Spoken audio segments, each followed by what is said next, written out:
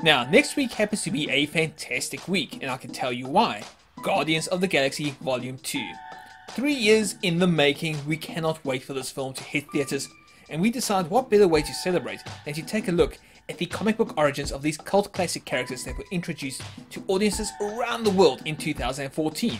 So, a big thank you and a shout out to Disney Africa for making this video possible and sponsoring it.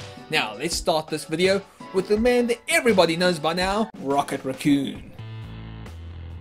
For a character who is usually grumpy, can't keep his hands to himself, and isn't afraid to start a fight, Rocket's origins are surprisingly goofy to say the least. Now, originally the guardian of the Keystone Quadrant, Rocket patrolled and protected a sector of space with a gang of other animal misfits.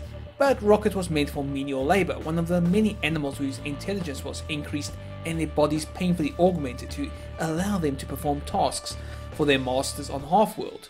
Eventually leaving Half-World after saving the population, or so he thought, Rocket trekked across the galaxy starting fights and earned a reputation as a fierce troublemaker.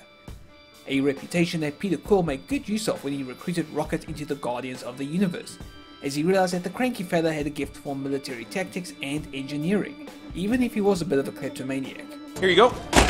Oh, I was just kidding about the leg. I just need these two things. What? No, I thought it'd be funny. Was it funny? No, wait, what did he look like hopping around? I had to transfer him 30,000 units.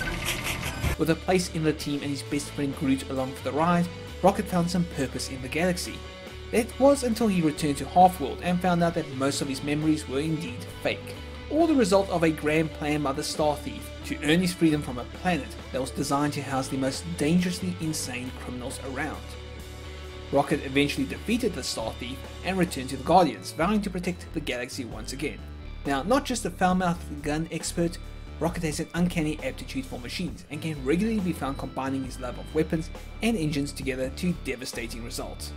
Rocket is also a born leader, having led the Guardians in the absence of Quill, achieving many victories while in command. Just don't call him a raccoon, okay? I live for the simple things, like how much this is gonna hurt.